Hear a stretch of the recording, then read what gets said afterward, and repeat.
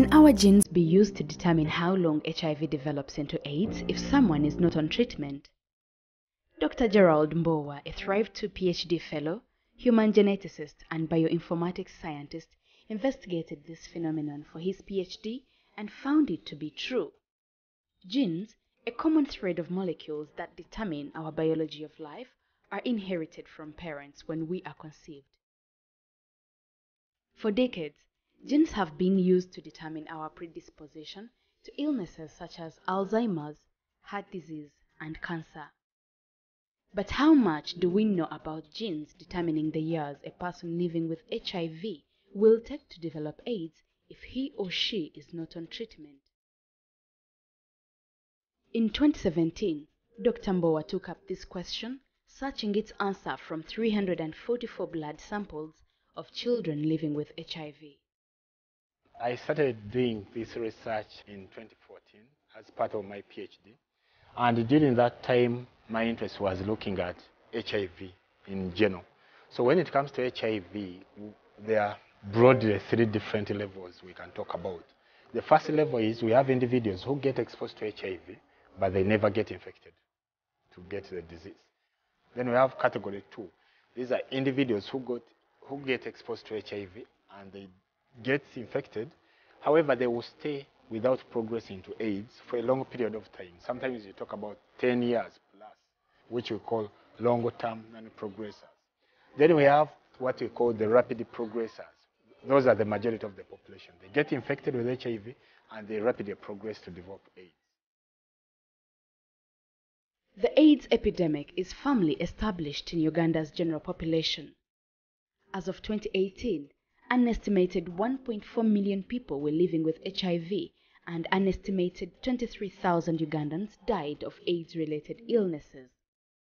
Currently, HIV prevalence among adults aged 15 to 49 stands at 5.7%, which implies that 6 in every 100 people in Uganda are infected with the virus. Despite the high disease prevalence, Uganda has a 67% antiretroviral therapy ART coverage, which puts the country at a lower threshold than the globally set target of 90% of all people diagnosed with HIV being sustained by ART.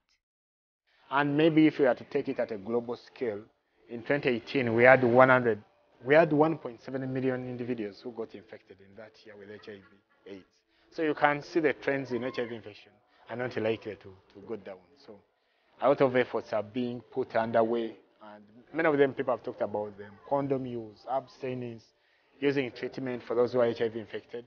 But I mean, the best way to eradicate HIV globally, not only in Uganda, would take treatment, which is already in place.